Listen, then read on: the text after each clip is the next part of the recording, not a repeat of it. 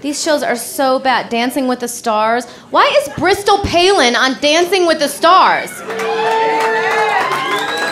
She's never been in anything.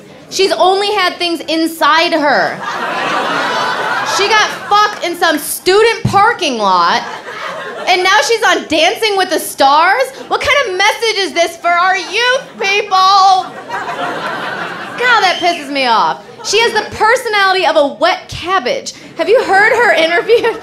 Jay Leno's interviewing her. He's like, so, tell us what it's like to be on Dancing with the Stars. Bristol Palin's like, well, I was working at my job as a dental assistant, and they would call me, and they were like, do you want to be on Dancing with the Stars? And I was like, okay. That's it. That's her. That's the star. All right. Talk about razzle-dazzle. Bristol Palin. And her mother and her dumb Alaska show, also on the Learning Channel. Sarah Palin has said that she is planning on running for president in 2012, and Donald Trump is planning on running for president. They're going to turn the presidency into a reality show. Tonight on the presidency, who will be eliminated, Iran or North Korea? Text 2457 to cast your vote. God. Seacrest out. And I know I was a judge on a reality show, and by the way, when I was being interviewed about it, I had no idea what was happening. They make the rules on these shows so confusing. It's like, tonight the bottom two decide which six will join the final five.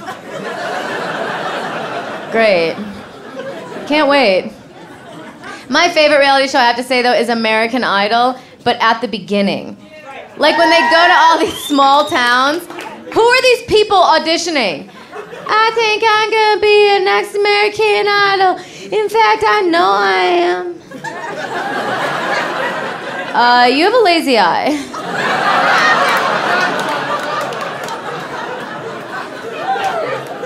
Every girl who auditions. Hi, my name is Carna and I'm from Hicksville High. But get ready, America, cause I wanna sing you a song. Oh, may sing grace out, sway.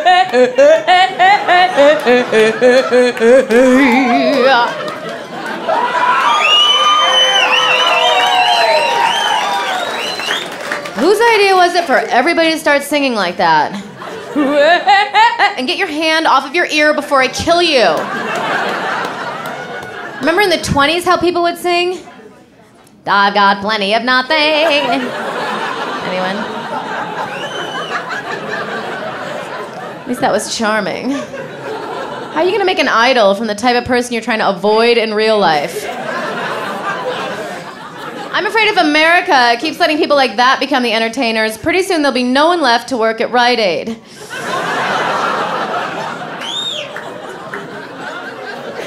How'd they get rid of Paula Abdul? That was the best part about that show.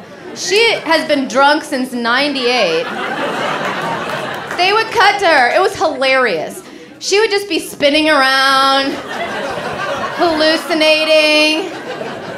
She had no idea what was happening. I mean, I know she's drunk and on pills, but remember Judy Garland? She would drink 29 scotches and then take the pills to sparkle. Remember, boys? Nobody knows how to be a drug addict anymore. Lindsay Lohan, they don't know what they're doing. Like, you're not supposed to just like be 22 and Lindsay Lohan's dad just opened up his own drug rehab. His daughter is such an idiot that they're like, you know what, let's just do this at the house.